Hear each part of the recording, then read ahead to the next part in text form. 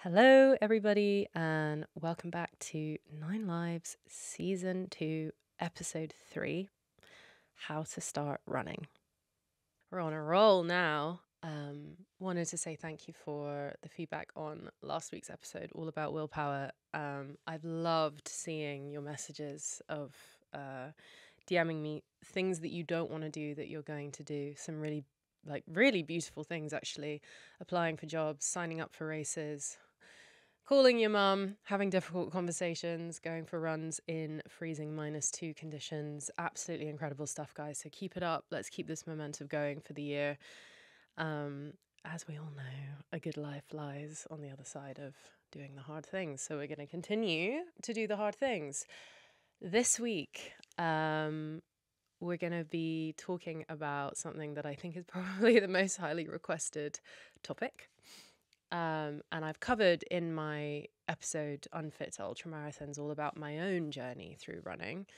And I wanted to dedicate an entire episode to how to start running, like how.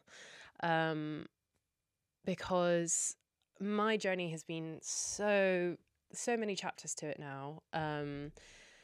And just recently I'm training for Paris Marathon. So I've gone from someone who just wanted to be able to run 1 kilometer to then 5 and 10 to completing a marathon and feeling really good about it. I mean, feeling absolutely incredible about it, actually, the fact that I could do that. And now I'm in a space where I am breaking it down more technically and I'm trying to get fast.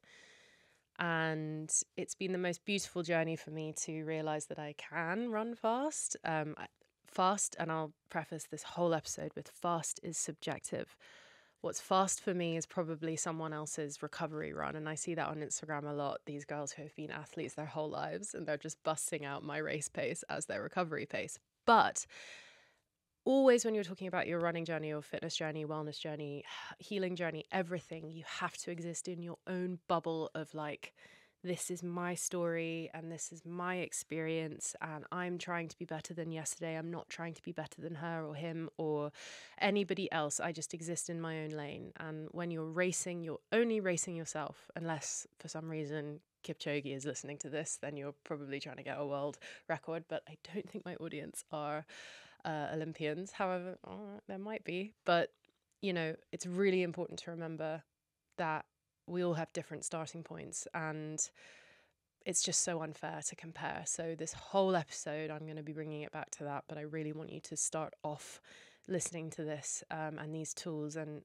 learning more about running from the lens of my performance will not be like Cassia's and Cassia's won't be like the next girl or the next boy and they won't be like someone else. So I think just allowing yourself to have a beautiful journey within your own self is really, really important. So yeah, I'm running Paris Marathon, which is on the 7th of April. I got a DM, so hilarious.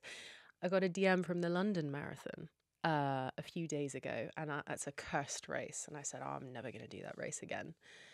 DM from the London Marathon saying, Cassia, would you please run this race? Obviously, I do a lot of work raising awareness for mental health and exercise therapy for mental health, and they really like what I do and they've invited me to race and talk about that. So I couldn't say no. So April, I have 2 marathons in 1 month. Anyway, we're going to get through it together. I'm going to obviously be documenting the whole thing. I think more than anything, just the recovery is going to be really important and taking care of my mental health and my body and my sleep and making space for other things in my life. I'm way more time poor this time around. I can't fit in my training at the moment and I'm not beating myself up. I'm just letting it happen. So anyway, that being said, we're going to talk all about running and how to run and what it all means and how to begin your own journey. I wanted to start by telling the story of Phidippides. He is the man who ran the first marathon. Long story short, there was a big war between Persians and the Greeks. Persia was a huge empire, much bigger than Greece, and it wanted to capture Athens. The Greek soldiers waited on top of the hill while the Persian army waited on the plain of Marathon below. There were 48,000 Persian soldiers and only 10,000 Greek soldiers. The Greeks sent a messenger, Phidippides, to Sparta to get help. He ran for 2 days over the mountains to ask the Spartans, but the Spartans would not fight until there was a full moon. I mean, I read that and I was like, makes sense. Absolutely, I go by the moon, so fine, Spartans. Phidippides returned to Marathon alone. The Greeks could not wait and attacked the Persian army. The Greeks ran towards the enemy. Persian arrows flew through the air, but the Greeks won. 6,400 Persians were killed, but only 192 Greeks died. The Persians ran to their ships and tried to escape.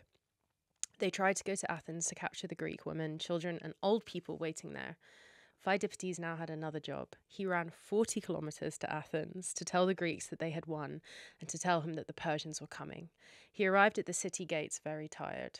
"Rejoice, we conquer," he shouted. And then he died. From this great event, the first marathon race of the modern Olympic Games was run in 1896. It was won by a Greek runner, Spiridon Louis, and, like Phidippides, a long time before, he also carried messages. He was a postman. I just think that's a wonderful story. And I've always wondered where, the story of marathon comes from and what the word means and why we run 42.2. What a strange distance. But there is the story. Obviously, now we look after ourselves a lot better. So hopefully at the end of a marathon, we're not going to drop down dead. But I think that's a really lovely story, and I often think of that one when I'm running myself and doing these long distance races. Thinking of our ancestors running that far is really lovely. There's another saying I wanted to kind of preface this episode with, that if you want to run a mile. If you want to experience a different life, run a marathon. And if you want to talk to God, run an ultra. And I mean, these things are kind of like, drink the Kool-Aid in the running community. But I think there's a lot to be said for running and getting into this sport, for expanding your mind and expanding your life, your lifestyle, and the possibilities of what you can put yourself through and what challenges you can go through, come up to, and conquer. And it kind of seeps into every other aspect of your life as well. But with running, I truly believe, and even from a coaching perspective, that your mind is half the battle. The furthest I ran before running a full marathon was 20 kilometers, and then I ran 40. And the only difference was I had just decided that I would. Of course, there are physical limits, and not everyone can set out and are fit enough to run a kilometer, 5:10. I've obviously been in those shoes where I've had to really take a lot of time to begin by walking and building up my health and aerobic base so that then I can go and I can do these runs. But if we're talking someone of sort of decent fitness levels, I think it's incredible how much the mind plays into how far and how fast we can run. For example, with my faster running recently, I had always told myself that I was a slow runner because I'd grown up unfit, because I'm covered in loose skin that's heavy and painful, because I was a smoker for 12 years, 10 years, and a heavy drinker, and I've got health things because of that lifestyle. And I always say, I'm not going to be a fast runner. I'm not going to be like these people who are incredibly fast. That doesn't belong to me.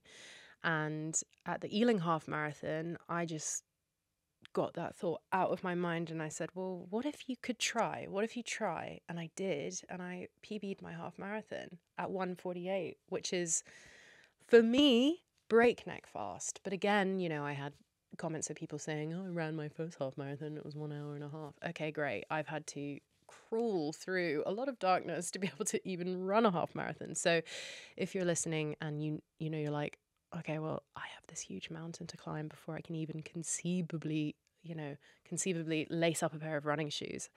I hear you.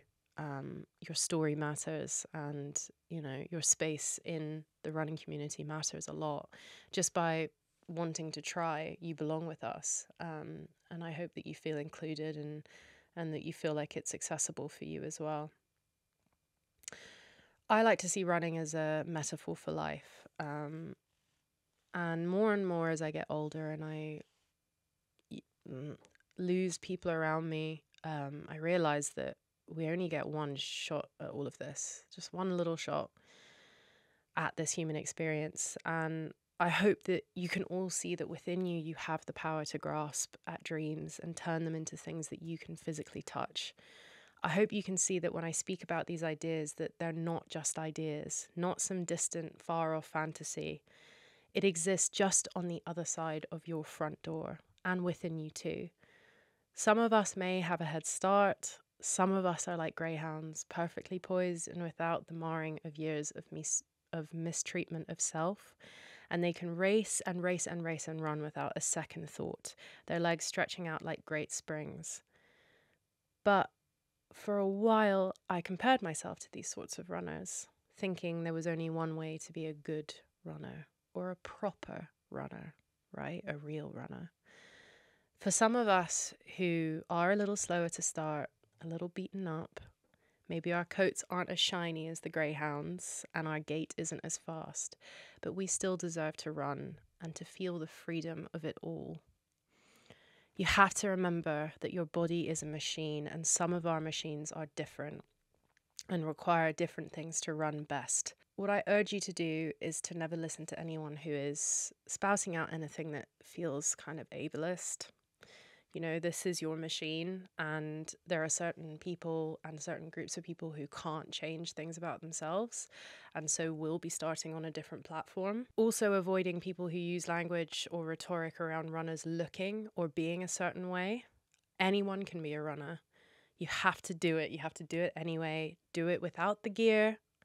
Do it in makeup, do it barefaced, do it sad, do it happy, do it when you aren't ready, but just bloody do it. I wanted to recommend a book because I am often asked about my favourite books, and this is probably top 2 of recent years, which is a book called What I Talk About When I Talk About Running, and it's by a lovely author whose books I really enjoy, Haruki Murakami. I love his style of writing. I find his books really easy to read, and this book especially. It's very small, but it's all about the metaphor of running, which is obviously something I love. But he says, for me, running is both exercise and a metaphor. Running day after day, piling up the races bit by bit, I raise the bar. And by clearing each level, I elevate myself. At least that's why I've put in the effort day after day to raise my own level. I am no great runner by any means.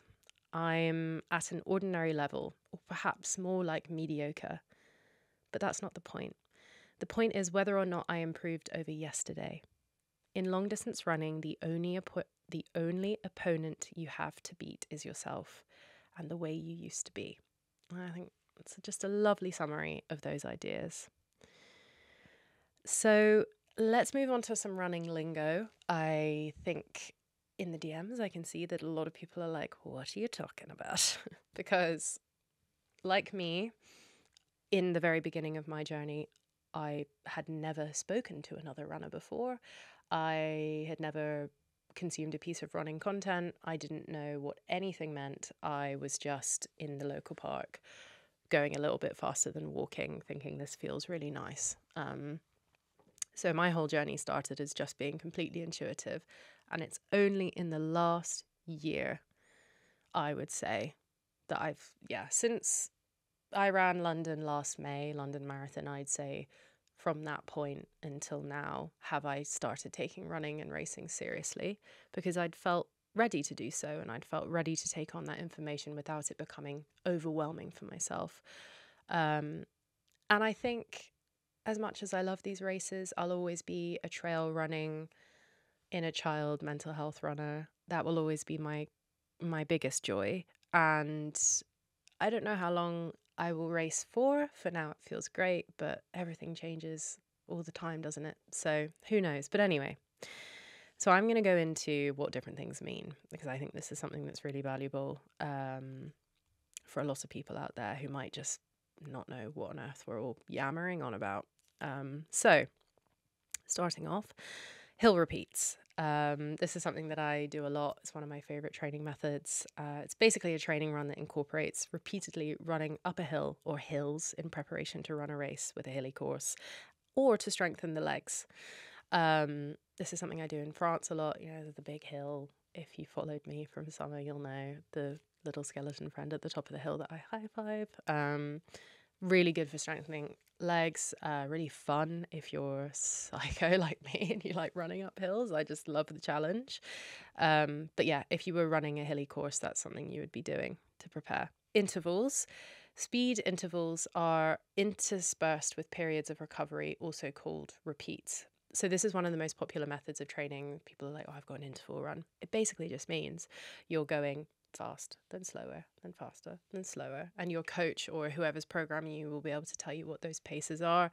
For example, if I'm doing intervals, it usually looks like a warm-up, an interval of race pace, which would be 1 kilometer, 1 kilometer conversational, 1 kilometer race pace, 1 kilometer conversational, etc., etc. That's what an interval is. An easy run. Loads of people hear this and people ask a lot, like, what is an easy run? How can you decide if a run is easy? Any amount of running done at relatively low effort without a particular purpose, contrasting with, tempo run, speed work, long run, etc., which I'll get into now. So easy is just basically keeping it relatively low effort. So that would be low heart rate, slow pace, just easy turning over the legs. They are my favorite runs.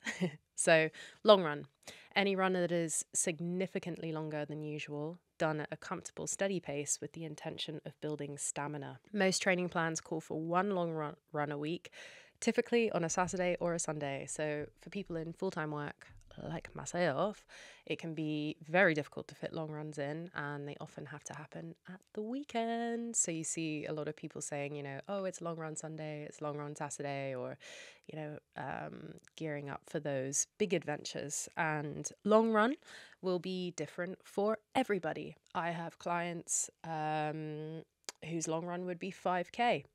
I have clients whose long run would be 15 or 50 if they're doing some crazy ultra. So this really depends on you and your training, where you are in your training. A long run for myself would be 30K, maybe a half, in a marathon block.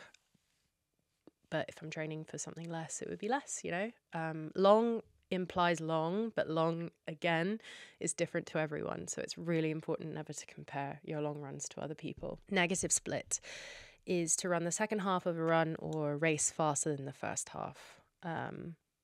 Just basically means it also could be called a progressive run. So you start slow and your pace gets faster as you go along. A lot of people kind of refer to this in races of like, I negative split that race, which means I got faster as it went along, which is the dream, because that means that you've trained really well, you've tapered really well, and you're getting faster as the race goes on. Speed work, which is any running workout that involves running certain predefined segments at a faster than normal pace, interspersed with periods of recovery, typically done in between warm-up, cool-down, also called intervals or track workout. So we've been through that, but that's just another word for it. Speed work is slowly becoming my favourite because the runner's high from that is chef's kiss. A split is the time recorded for any specific segment of a run, race, or workout. So yeah, everyone, what's your splits? So it would be, what are your paces for each segment of the run, basically. Strava, people love that, looking at their splits. Tempo run, a training run of a specific duration or distance done at a steady effort level, typically somewhere around a 10K race pace, hard but manageable. Warm up and cool down, we know, is just light physical activity done before or after longer or harder periods of activity. So those are just some lingo things to get your head around, because I know that it can feel all very confusing and very strange. So those are kind of the main pillars of what you'd be looking for in a running journey and running workout. However, the most important part, if you are a complete beginner, and the most important, ingredient to this journey is grit. And I truly believe this so much. You don't need the gear and you don't need to know everything. It's really great if you want to educate yourself and you want to arm yourself with this information and knowledge. It's wonderful. But grit is something that is built through consistently showing up and going out on those runs that you don't want to go on. Grit is something that happens at mile 25 of, a marathon, at 9K over 10K, at 4K over 5K. All of those training runs, the beautiful block of effort can carry you. But when the wall comes, or when you have to call upon something more superhuman to finish, something greater than you, deep within, and yank it out of yourself, that is grit. And grit is built during the runs you don't want to be on. During the early mornings before work, getting in your miles, the lunch break sessions, and the late night sessions. That is grit. And that is what will carry you through. Another thing to remember is how important it is to realize that we all need different plans. So I can't provide you, unfortunately, with a step-by-step guide, but I can give you the most important gem. And that is that you will never be ready. So just open the door. Running at first is awkward and strange. Your face will be red and hot, your limbs will feel uncoordinated, and you'll hate the fact it feels so unnatural. Where is this flow state everyone is talking about, this meditation through running Cassia goes on about? Well, at first, it was impossible for me too. I was 95 pounds heavier and a heavy smoker. I had organs beaten down by booze and lungs that felt they couldn't breathe. Heavy legs, not used to movement, but hell man, I was trying. And isn't that all there is to try? To know it will feel bad and do it anyway for the reward at the end. But I still remember it like it was yesterday, getting home from that first run and closing the door and smiling to myself and thinking, I did it. And it wasn't even a run. It was a walk jog, I don't know what it was. I don't think I even called it a run. I think I just said I'm going out. But yeah, closing the door, leaning back on it and smiling at myself and saying, I did it.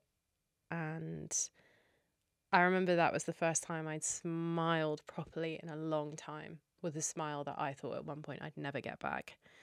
And yeah, I just grinned and I said, same time tomorrow.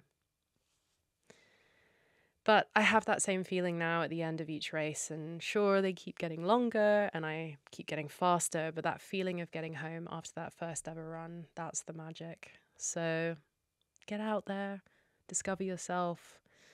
There's so much to be learnt in the beautiful, beautiful art and joy of running. And I think the most important thing is, everyone's journey is different, and you don't have to be fast. You don't have to run for a long time. But you could try and see where it takes you. So we're going to end on a poem. One of my favourite poems, which is all about not getting caught up in the mundane or procrastinating and getting out there to live. And it's by Rose Milligan, and it's called Dust If You Must. Dust if you must, but wouldn't it be better to paint a picture or write a letter, bake a cake or plant a seed? Ponder the difference between want and need. Dust if you must, but there's not much time, with rivers to swim and mountains to climb, music to hear and books to read, friends to cherish and life to lead. Dust if you must, but the world's out there, with the sun in your eyes, the wind in your hair, a flutter of snow, a shower of rain. This day will not come round again. Dust if you must, but bear in mind, old age will come and it's not kind. And when you go, and go you must, you yourself will make more dust. So how about we open the door and we get out there and stumble about and try. Thank you for listening, beautiful friends. I hope that was useful. Any further questions, as always, just DM me and I'll cover them in future episodes. But I hope that was a little tidbit into the world of running, and we can delve much further in as the season progresses. So until next week, lots of love.